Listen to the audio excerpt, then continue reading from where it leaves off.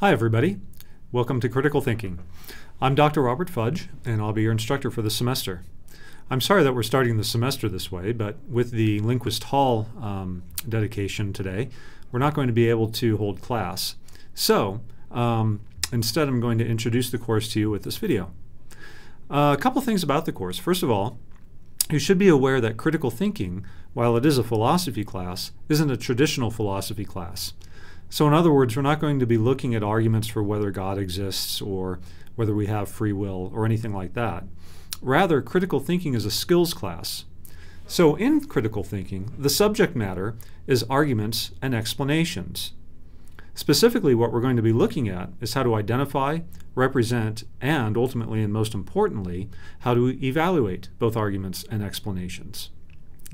Second thing to note about this class is that it's being taught in flipped modality.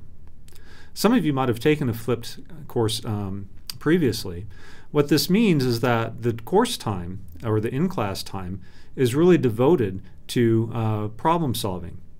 So instead of working homework problems outside of class, we're going to be doing all the homework in class. The way it's going to work then is that we'll be looking at the assignments list shortly, but you'll have some reading assignments and some formative assessment quizzes to take outside of class. Then when we come to class, you're going to be asking any questions that you have about the material, and then the rest of the time is going to be spent working problems. The reason that we teach certain classes in flipped mode is that research shows that students perform much better learning this way. That's been my experience. I've taught critical thinking in a traditional face-to-face format where I come and I do lecturing, and then students go and they do the homework at home, and then they come back and we go over some of the homework and students ask questions and so on. I've done that for many years. I've also taught the class online. And then a few years ago I started teaching the class in flipped mode. And what I've found is that students who take it in flipped mode perform around 7% better than those in the traditional face-to-face mode, and about 15% better, well, 10 to 15% better than those who take it online. So it's a really effective way to learn the material. But what this means is that you're going to be engaging with others a lot. You need to be prepared to discuss a lot and to interact with both your fellow classmates and with me. If that makes you uncomfortable, then this might not be the course for you. Okay, so let's go ahead and turn to the syllabus. So what we're looking at here then is the syllabus for this semester. Specifically, we're looking at the student view, and just a few things about me. My office is in room 140 here of Lindquist Hall. Very excited to be in Lindquist Hall now. As you've probably already seen, it's a beautiful building. They did a wonderful job with the renovation. My phone is extension 7046 on campus, and my email is robertfudge@weber.edu. I'm going to be having office hours on Monday, Wednesday, Friday from 10:30 until 11:20, and by appointment. Now I take that "and by appointment" very seriously. I know that my office hours aren't always convenient for everybody, and if they're not for you, then feel free to make an appointment with me outside of them. So long as my schedule allows for it, I'm happy to meet with you at other times. Okay, let's talk a little bit about the textbook. So if you've been to the bookstore, you've seen that it says that there's not a required text. Well, that isn't quite true. As you'll see, there is a required text, and it's entitled The Art and Science of Critical Thinking. It's available online through the University Bookstore's digital textbook system, RedShelf. You can access the book here by clicking right here on this link, and you can purchase it there. The textbook costs $40, and all proceeds from the sale of the text are used to enhance university programs and offerings. So even though I wrote the text, I don't gain a red cent from it. Now the reason that I have the bookstore say that there's not a required text is that once you've purchased this textbook, you cannot return it. It's a digital text, you've purchased it, that's it. Now, some of you might not be quite sure whether you want to stay in the course or not. For that reason, I've given you a link to the introduction and the first chapter of the book under the assignments list down here. Here we go, at the bottom of the syllabus. Okay. So that'll give you a couple weeks to decide whether you want to stay in the class, and it'll give you that time then to make a final decision about purchasing the non-returnable full text. Okay? So again, I have the bookstore say that there's not a required text, so that students don't purchase the text and then decide, perhaps even before the semester starts, that they don't want to be in the class, and then they find, oh, they can't return the text. Okay? So this helps get around that problem. All right. Secondly, announcements. I will periodically post announcements over Canvas, and so you should really set your notification settings on Canvas announcements to ASAP. You can do that by clicking on the account button right up here in the upper left-hand corner of the screen, and then you can choose notifications and do your settings that way. If you have any requirements for technical assistance, you can contact the Computing Support Help Desk here at the university by calling extension 7777 or by emailing csupport@weber.edu, or you can go into Lampros Hall. They have a help desk there. Okay. If you have problems with Canvas, you can contact WSU online at extension 6499 or by emailing them. And if you have problems with KaiTester support, and KaiTester is the program that's used for taking exams, then you can call extension 6477. I don't think anybody ever has an issue with that, but I include that on there just in case. Okay, we've talked about the textbook. Course description, it's an introduction to informal logic, focusing on issues of logical form, standards of good and bad reasoning, and argumentative writing. So, informal logic. Within the discipline of logic, we make a distinction between informal logic, which is also called critical thinking, and formal logic, which is also called deductive logic. Formal or deductive logic is very mathematical. You're doing logic proofs in formal logic classes, but that's not the case with critical thinking. In critical thinking, we're very much concerned with ordinary language arguments. Okay? So while we will look a little bit at symbolizing arguments in the final chapter that we'll be covering, that will not be the focus of this class. Okay. Course objectives: to improve one's critical thinking and writing skills in the context of assessing and justifying argumentative claims. And then I list all of the course learning outcomes and the gen ed learning outcomes. I will let you read through those on your own. I don't think we need to cover those here. Okay, next we have the requirements. So first of all, reading assignments and lectures. Each assignment has associated with it at least one textbook section to be read with an accompanying video lecture. So again, if we go down here and look at the assignments list, you'll see that for Wednesday, you have something to complete prior to class. You are to read the introduction and section 1.1 of the text, which is entitled Identifying Arguments, and then watch an accompanying video lecture. Now, there's a couple ways to access the lecture. You'll see that I have a link here, and if you click it, it will take you to a YouTube video. Hopefully, once you've purchased the text, Red Shelf right now is in the process of linking my videos directly within the text. So let's go ahead and look at the text for a second. I have it pulled up here. I'm going to put this in full screen mode. Okay. All right, so here we've got the textbook, The Art and Science of Critical Thinking. This is in the Red Shelf application. So once you've created an account and purchased the text, this is what it'll look like when you pull it up. Okay, so we've got a table of contents here. There's a lot of ways that you can make annotations and notes in the text. You can play around with that a lot. You can place bookmarks in your text. There's a lot of fun stuff that you can do using the Red Shelf application. But we're going to look at the table of contents. And you'll see that there are 9 chapters plus a glossary. In this class, we're going to be covering the first 7 chapters. So let's go ahead and click the arrow here, open this up, and we'll see that chapter 1 has 3 sections. First one on identifying arguments, one on classifying arguments, and one on implicit premises and conclusions. So let's go ahead and go to the first section, identifying arguments.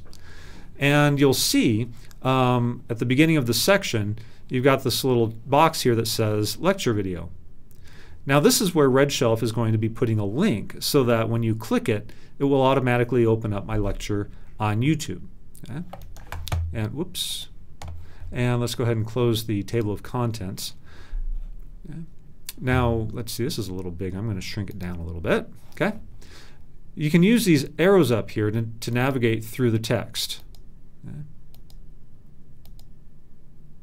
So you'll be reading this section. I'm going to go back to the first page. And then you're going to watch my video, my lecture. Okay, next, you'll see that there's going to be a quiz that's due, in this case, by 11:59 p.m. on Sunday, January 13th. Now this is unusual. You'll see that the first two quizzes, quiz 1 here and quiz 2, these are both due at the very end of the day on Sunday, January 13th. The rest of the quizzes are going to be due before class. Okay? So let's see, our class this semester begins at, oh gosh, what time? 12:30, right? So those quizzes are going to be closing at 12:29 p.m. Okay, so you have to get it done before then. The purpose of the quizzes is to help you prepare for class. So there's really no point in taking the quizzes afterwards. And then it talks about what we're going to be doing in the class. So we'll begin by going over any questions on the assigned lecture and readings, and then we'll be doing group work. Then Friday, you're going to be reading the second section, section 1.2, watching an accompanying video lecture. You'll have another quiz, and we're going to be doing some more group work on both exercise set 1.1 and 1.2. So again, I'm going to go back to the textbook here. I'm going to go to the end of the first section, and you'll see exercise set 1.1. This is what we're going to be working on in class. Okay? So you're not going to have to be working on these exercise sets outside of class. And furthermore, you'll never turn in these exercise sets. These are used just to help you learn the material. Okay? So that's what we're going to be spending most of our class time doing, is working through those exercise sets. All right, so that's the first part, reading assignments and lectures. Because this is a flipped class, attendance is essential. Okay? So the attendance is worth 70 points in this class. What this means is that you will earn 2 points for every class period that you are present. I will not take attendance during the first week of the semester or on the exam review days. Okay? The reason that I'm not taking attendance during the first week is that there are people still adding. And that's the reason that quizzes 1 and 2 aren't due until the end of the day on Sunday after the first week. Okay? If they were due before class and then somebody adds after that, then it's just a real pain to continue opening up quizzes for them. So they're just due for everybody at the end of that first week. Okay, next we've got the assessment quizzes. As you've already seen, after you've done your reading and watched the lecture video, then you'll take an assessment quiz. Each of these quizzes consists of 5 questions. They're easy. Okay? They're open book and open note. They're administered here over Canvas. You just click on the link that I have, and they can be taken from any computer location. You're welcome to complete the quizzes together. Right? You can do them in groups or with somebody else. Because each of them is only worth approximately 0.8% of your final grade, I do not allow you to make them up. However, at the end of the semester, I will drop your lowest score. So there are 19 of them. I count 18 of them, and that's your 90 points, 18 times 5 points each. All right, next we have a signature assignment worth 50 points. I'm sure you're all familiar with the Gen Ed renewal efforts that we have been implementing here at Weber State. All Gen Ed classes are required to incorporate a big question and a signature assignment.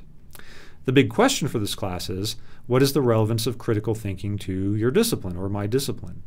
The signature assignment will involve interviewing somebody in your discipline, whether it be a professor or somebody out in the field, and writing a 3 to 4 page summary and analysis of the interview. Now, I give you the interview questions on the assignment itself, so you just have to go out, interview them, record their responses, and then write a summary at the end. I'll be making this available immediately following exam 3, so it's not something that you're going to have to worry about for a while. And finally, we have 4 exams administered during the semester. Okay? The final exam is not cumulative. These exams will be taken at the Weber State testing centers, and you'll see that I include a link here to the testing centers. I'm going to click on that real quick. You'll see that all the testing centers are listed here. You can click on all of the tabs here, and it tells you when the testing centers are open. Okay? It's your responsibility to know when they're open. Okay? If you miss an exam because you go too late on the last day, well, I'm sorry, you can't make that up. Okay? I make that point down here. It's your responsibility to know when they're open, and I will not give makeups for running out of time at the end of a testing day or for showing up after closing time on the final day of your exams. Exceptions, of course, are when emergencies come up. So if there is some sort of emergency that prevents you from being able to take an exam, contact me as soon as possible. We can make alternate arrangements. Okay, so for each of the exams, you're allowed 2 full pages of notes. That's 2 pages front and back for a total of 4 sides that you can take in with you. They can be printed, they can be typed, I don't care. The testing center collects and keeps notes after you finish your exams, so if you want to keep a copy for yourself, you should make the copy ahead of time. If you live outside of the testing service area, that is outside of Weber, Davis, or Morgan counties, then you can request to set up a proctor to administer the exam. You have to do this early in the semester rather than waiting until the last minute. And again, I have a link here for how to do that. I'm guessing that 99% of you will not worry about that. You'll just take the exam in one of the testing centers. Okay, how your final grade will be determined. There will be 610 total points possible during the semester. And your final grade will be based on this scale.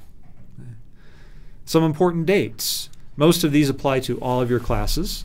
So the last day to drop any of your classes without a W appearing on your transcript will be Monday, January 28th. So you've got 3 weeks to make a decision whether to stay in the class. Last day to drop classes with a W on your transcript or to select credit, no credit, or audit is Tuesday, March 26th. We are not going to have class on Friday, January 18th because I'm going to be traveling to a conference. Martin Luther King Day is the very following Monday, January 21st, so basically you're getting a 4-day weekend from our class.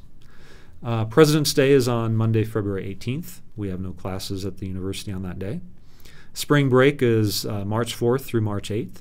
And then the last day of classes is Monday, April 22nd. Remember, in the spring, we always end on a Monday.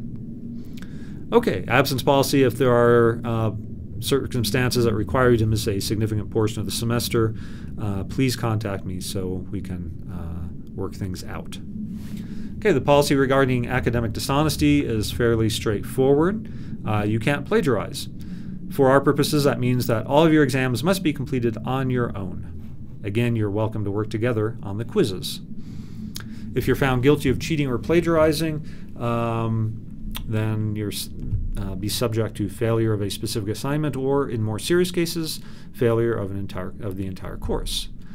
Furthermore, anybody who is caught committing plagiarism, I'm required to report their names to the Dean of Students' office. If anything requires the university to close for any significant amount of time, we will be moving the course here to Canvas, so make sure to check back here. The university has an emergency system called Code Purple, and that's a good way to be alerted to any campus closures, and I encourage you to sign up for it. And finally, if you have any need for special accommodations, contact the Office of Services for Students with Disabilities in room 181 of the Student Services Center. They can provide course materials, including the syllabus and alternative formats upon request. Speaking of which, one thing I should have noted, with my videos, all of the videos are closed captioned. Okay? So if you like closed captioning, make sure that you have the closed caption option turned on YouTube. If you don't like closed captioning, you can turn it off. And finally, then we have the assignments list. So you'll see, I'm just going to scan through this quickly. We've got, let's see, 3, 4, we have 4 weeks of material that we're going to be working through. And then your first exam is going to be available from Friday, February 1st through Sunday, February 3rd. The Library Testing Center is open on Sundays, and I've had students ask me in the past if they can take their exams on Sundays, so I do have that option available to you. Then we have a few more weeks of material. Exam 2 will be available Friday, February 22nd through Sunday, February 24th. The third exam will be available Monday, March 25th through Wednesday, March 27th. And then the final exam will be held, I shouldn't call it a final exam, the fourth exam will be held during the final exam period. So it'll be available from Tuesday, April 23rd through Thursday, April 25th. All right, so hopefully that gives you a good overview of the course. Do ask any questions that you have about it when we meet on Wednesday, and we'll see you then.